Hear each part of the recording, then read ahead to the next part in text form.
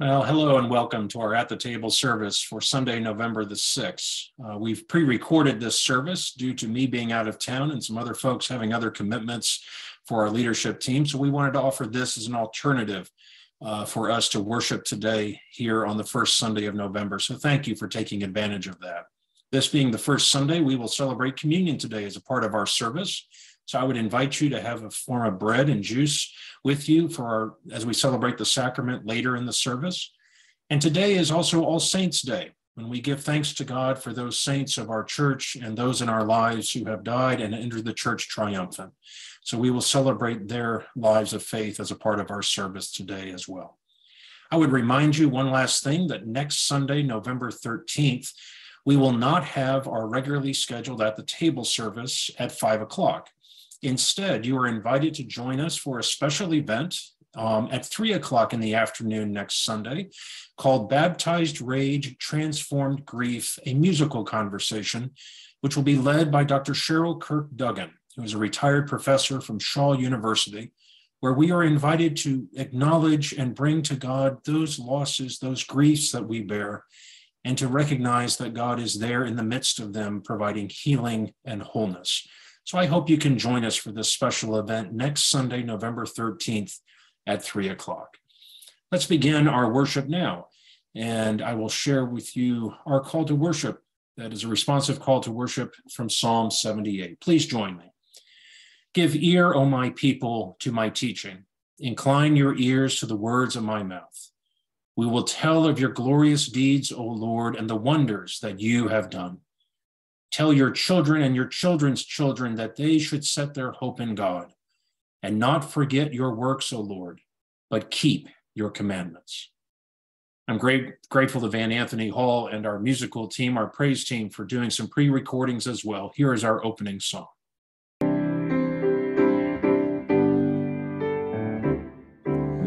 the Lord your God with all your heart, with all your soul, with all your mind, with all your strength. Love the Lord your God with all your heart, with all your soul, with all your mind, with all your strength. With all your heart, with all your soul, with all your mind, with all your strength. Love the Lord your God with all your heart, with all your soul, with all your mind, with all your strength. I will serve you, Lord, with all your heart, with all my soul, with all my mind, with all my strength. I will serve you, Lord, with all my heart, with all my soul, with all my mind, with all my strength. With all my heart, with all my soul, with all my mind, with all my strength. I will serve you, Lord, with all my heart, with all my soul, with all my mind, with all my strength. I will serve you, Lord, with all my heart, with all my soul, with all my mind, with all my strength. Amen. Amen. Thank you. Our scripture today is from 1 Thessalonians chapter 4, verses 13 through 18. But we do not want you to be uninformed, brothers and sisters, about those who have died, so that you may not grieve as others do who have no hope. For since we believe that Jesus died and rose again, even so through Jesus, God will bring with him those who have died. For this we declare to you by the word of the Lord, that we who are alive, who are left until the coming of the Lord, will by no means precede those who have died. For the Lord himself, with a cry of command, with the archangel's call, and with the sound of God's trumpet, will descend from heaven, and the dead in Christ will rise first. Then we who are alive, who are left, will be caught up in the clouds together with them to meet the Lord in the air. And so we will be with the Lord forever. Therefore, encourage one another with these words. May God add a blessing to the reading of God's word this day. Death and dying, it's a topic we would rather not talk about. It makes us depressed. It brings back bad memories. and we will find any way to make it more palatable for our emotional tastes. We do it all the time, both in our individual lives and as a society. One such example happened to me and my wife, Debbie, several years ago. We were at the Verizon wireless store getting our new phones. And because Debbie was a hospital employee, she got an employee discount. So she handed her photo ID to the salesperson. And when the salesperson saw that Debbie was a chaplain, she asked her, "So how do you give someone bad news?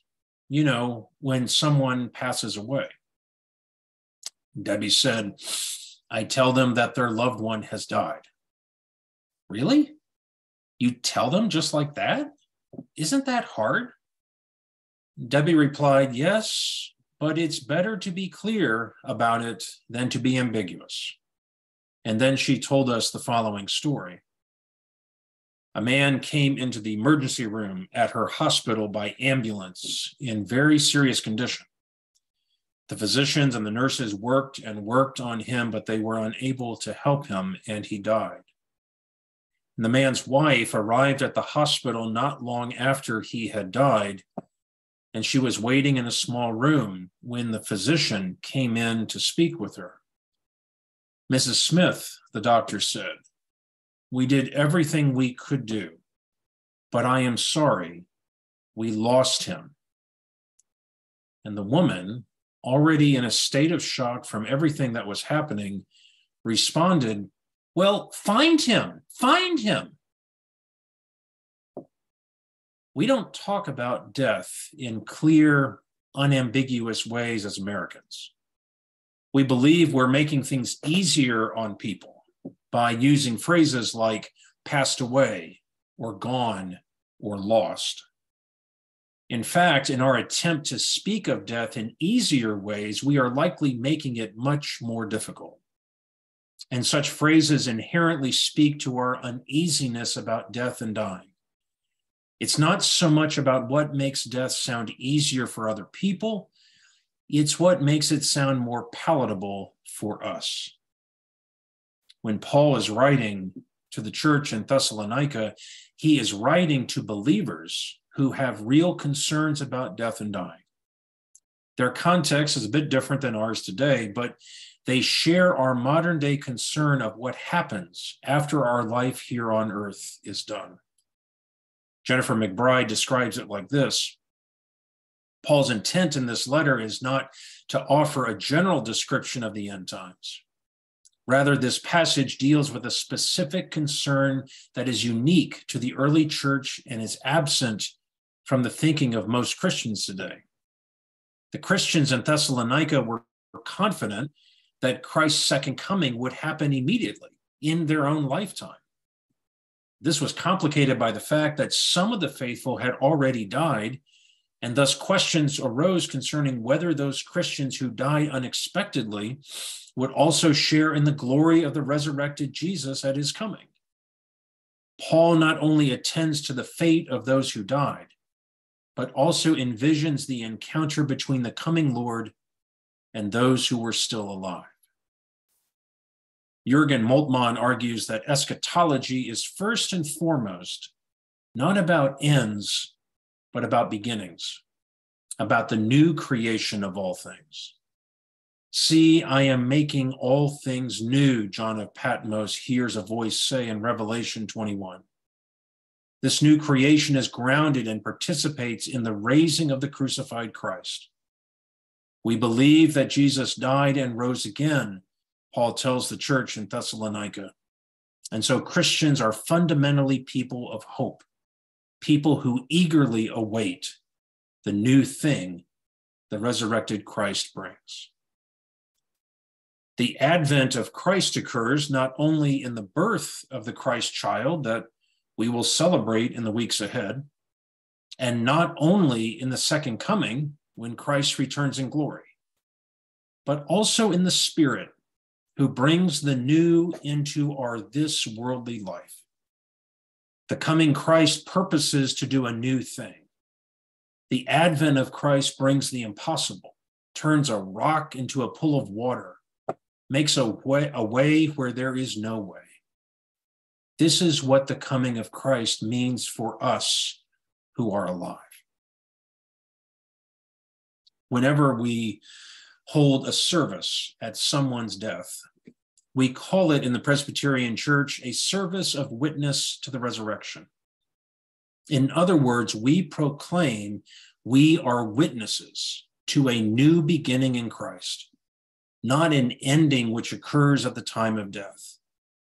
For in our worship of witnessing to the resurrection of Jesus Christ, we affirm that God is more powerful than death and is the giver of eternal life. Paul also speaks to this crux of the Christian faith when he writes to the church in Philippi. Jesus was God's incarnate word, and he could have chosen to use his equality with God for his own self-serving purposes. But instead, he emptied himself, taking the form of a slave, being born in human likeness. And being found in human form, he humbled himself and became obedient to the point of death, even death on a cross. God's only Son did what only God could do: love us so unconditionally that instead of saving himself, he chose to save his fallen, sinful creatures. As a result, God highly exalted him and gave him the name that is above every name, so that at the name of Jesus, every knee should bend and every tongue should confess that Jesus Christ is Lord. Through his humility, Jesus served all of humanity. Through his humanity, Jesus fulfilled his divine purpose. Through God's grace, we are promised life eternal through Jesus's life, death, and yes, resurrection. This past week, was November 1st, a day which is significant not just for being the day after Halloween. In the church calendar, it is All Saints' Day, a day each year when we remember with thanksgiving those who have died and entered a new creation. For each of us present, we have been touched by death in some way. It may have been a spouse, a parent, a friend, a neighbor, a coworker. It may have been as close as last week or as distant as years ago. No matter the situation, the foundation of our Christian faith is that death is not something to make palatable, but to recognize that even when the end of this earthly life is upon us, we are nevertheless hopeful witnesses of God's grace. For as Paul proclaims to the Thessalonians, since we believe that Jesus died and rose again, through Jesus, God will bring with him those who have died. Then we who are alive will meet the Lord and be with the Lord forever. Our call is to live every day in faith, knowing and trusting that nothing in life or in death can separate us from God's love in Jesus Christ, our Lord. Thanks be to God. Amen. In response to God's word, I would invite us to declare and state our faith using the words from the 12th chapter of Hebrews that you see presented before you. Let us say together what we believe. Therefore, since we are surrounded by so great a cloud of witnesses, let us also lay aside every weight and the sin that clings so closely. And let us run with perseverance the race that is set before us, looking to Jesus, the pioneer and perfecter of our faith, who for the sake of the joy that was set before him endured the cross, disregarding its shame, and has taken his seat at the right hand of the throne of God. Amen. We come now to a time when we come before God and in thanksgiving and around God's table. And so today I would invite you to have your forms of bread and juice And as a part of our prayer today, we will give thanks to God for those saints who have gone before us in the past year here at Western Boulevard Presbyterian Church. Friends, this is the joyful feast of the people of God. People will come from north and south, from east and west, and will sit at table in God's kingdom. According to Luke, when our risen Lord was at table with his disciples, he took a loaf of bread and blessed it and broke it. And that was when their eyes were open and they recognized him. The table that we come to today is the Lord's table. Our Savior invites all who trust in him to share in the feast which he has prepared. May the Lord be with you and also with you. Lift up your hearts. We lift them up to the Lord. Let us give thanks to the Lord our God. It is right to give our thanks and praise. It is truly right and our greatest joy to give you thanks and praise, O Lord our God, creator and ruler of the universe. We praise you for saints and martyrs, for the faithful in every age who have followed your Son and witnessed to his resurrection. From every race and tongue, from every people and nation, you have gathered them into your kingdom. You have shown them the path of life and filled them with the joy of your presence. How glorious is your heavenly realm where the multitude of your saints rejoice with Christ. Sent to be our Savior, Jesus took our flesh and dwelt among us full of grace and truth. His words are true. His touch brings healing. To all who follow him, he gives abundant life. When evil sought to destroy him, he lay in the darkness of death. You raised him from the grave. He is our risen Lord forever. Remembering all your mighty and merciful acts, we take this bread and this wine from the gifts you have given us, and we celebrate with joy the redemption won for us in Jesus Christ. By your Spirit, unite us with the living Christ and with all who are baptized in his name, that we may be one in ministry in every place. Number us among your saints, O God, and join us with the faithful of every age, that strengthened by their witness and supported by their fellowship, we may run with perseverance the race that is set before us, and may with them receive the unfading crown of glory when we stand before your throne of grace. We remember those saints from our congregation who have now entered the church triumphant: Peggy Smith, Ken Stotts, Les Parnell, and Peggy Stevens. Receive them into your loving embrace, and may their service continue to inspire us as your disciples. Give us strength to serve you faithfully until the promised day of resurrection, when with the redeemed of all the ages, we will feast with you in your table in glory. Through Christ, with Christ, in Christ, in the unity of the Holy Spirit, all glory and honor are yours, Almighty God, now and forever. Amen. On the night of his arrest, our Lord Jesus took bread, and after giving thanks to God, he broke it, and he gave it to his disciples, and he said, "Take, eat. This is my body broken for you. Do this in remembrance of me."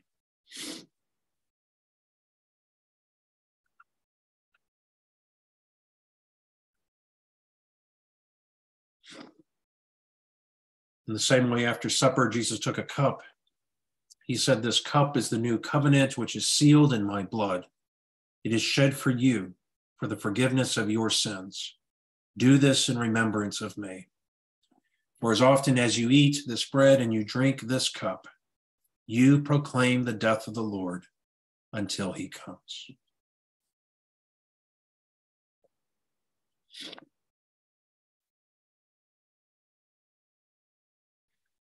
I would invite us to conclude this time at the Lord's table by joining in prayer and saying together the Lord's Prayer. Our Father, who art in heaven, hallowed be thy name. Thy kingdom come, thy will be done, on earth as it is in heaven.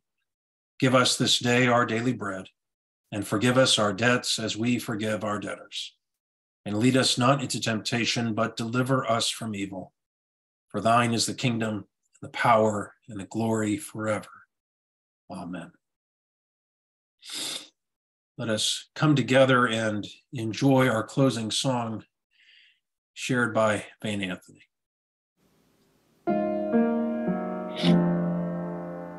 God of grace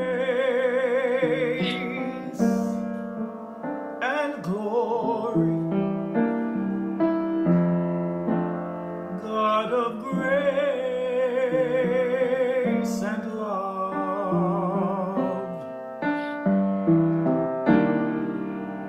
grant us wisdom, courage, for the facing of this hour.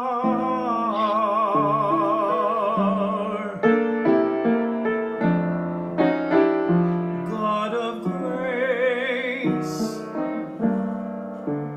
and glory, God of grace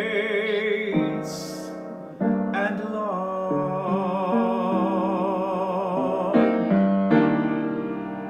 grant us wisdom and courage for the living of these days,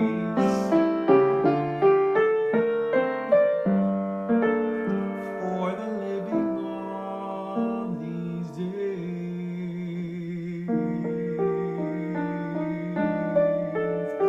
God of grace.